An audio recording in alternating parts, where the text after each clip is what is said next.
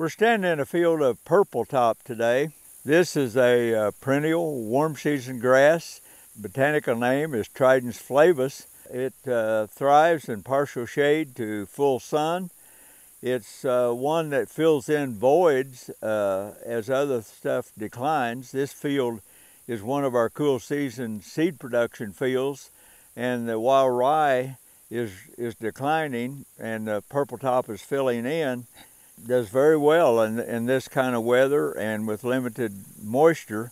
You can see here we've got plants with leaves 20 inches long and very palatable to livestock. The purple top we're standing in has great growth this summer. We've been in drought through June and July with very limited moisture.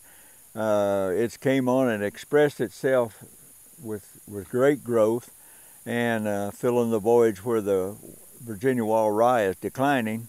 Can be eliminated with frequent overgrazing, but fills in very well on roadsides, bare areas.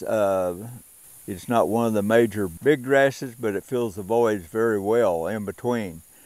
Great quality this time of year as some of the warm seasons, other big warm seasons, are beginning to bolt and get seed heads and decline in quality.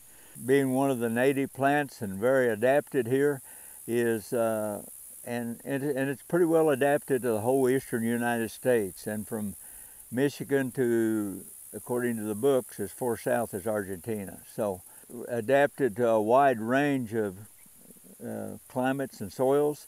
This is a grass, one of the native warm season grasses that is compatible with fescue orchard grass, the introduced cool season grasses. It comes on very well in hay fields that are hayed in late May to early July.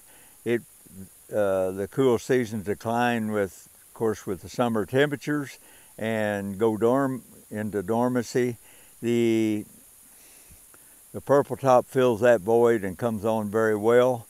It does very well in July, August into September if it's grazed and kept vegetative. If not grazed, it'll bolt and have seed head emergence by late August. When diverse native stands of grass and wildflowers are managed well, it can be a great component with good value.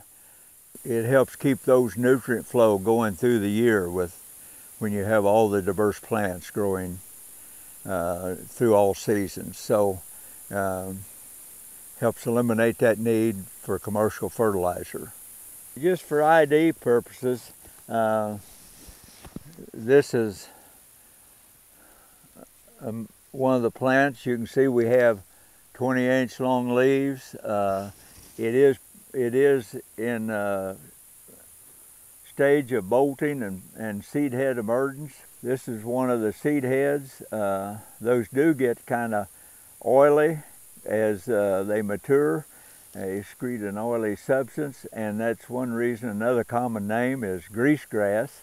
But anyway, you can see it has the potential for lots of growth. I'm Rex Hamilton, a Hamilton Native Outpost. We welcome your comments on our video. We do have multiple others on our website. Welcome you to check those out.